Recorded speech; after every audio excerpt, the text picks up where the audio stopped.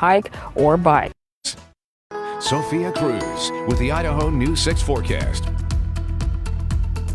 Happy Tuesday, everybody. Sophia Cruz here. It's the first day of spring, and it's going to feel like it. Temperatures this morning starting off in the upper 30s and 40s for some areas. Mountains, though, still pretty chilly in this area. 21 in Stanley, 17 in Fairfield. So if you're in those areas, I'm sorry, but you still got to wear some layers heading out the door this morning.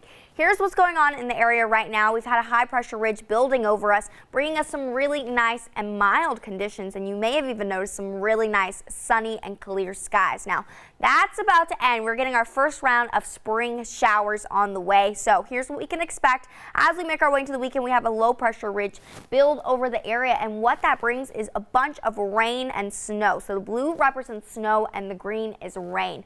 The yellow could even be heavier rain. So as it comes over us over the weekend, we'll start to see some cooler temperatures come into the area with more mountain snow on the way. Now, here's what our high temperatures are looking like. Today, we could get up to 70. Tomorrow, 72.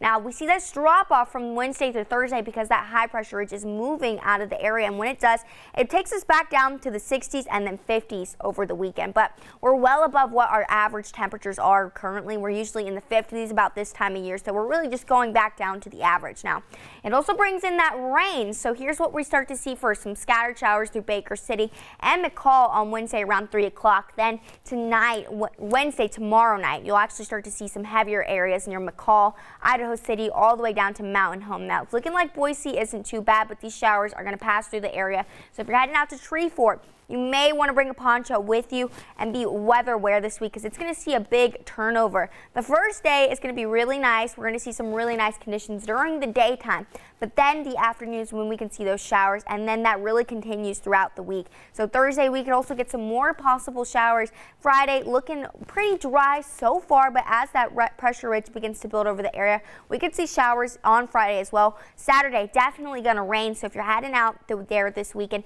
take a poncho with you and just be weather wear because we could see some thunder with that. Treasure Valley today, though, getting really nice. Upper 60s and 70s for most of the area, mostly clear. It's going to feel really nice like it did yesterday. I even got a nice little tan and saw some people hanging out by the pool, but Magic Valley in the mid 60s, still pushing towards the 70s, or trying to at least. West Central Mountains, a wide variety of temperatures here. Upper 50s to 60s. 78 in Riggins, so it's going to feel really nice if you're in the Riggins area today with those partly sunny skies out and about. East Central Mountains still struggling to make it even towards the 60s, but in the 50s with those clear conditions, it's going to feel really nice either way across the board. Wherever you are today, just enjoy the sunshine that we're getting because look at how nice it is up until about Friday. Then we get that first round of spring showers coming in for our weekend and some possible snow flurries coming in on Monday.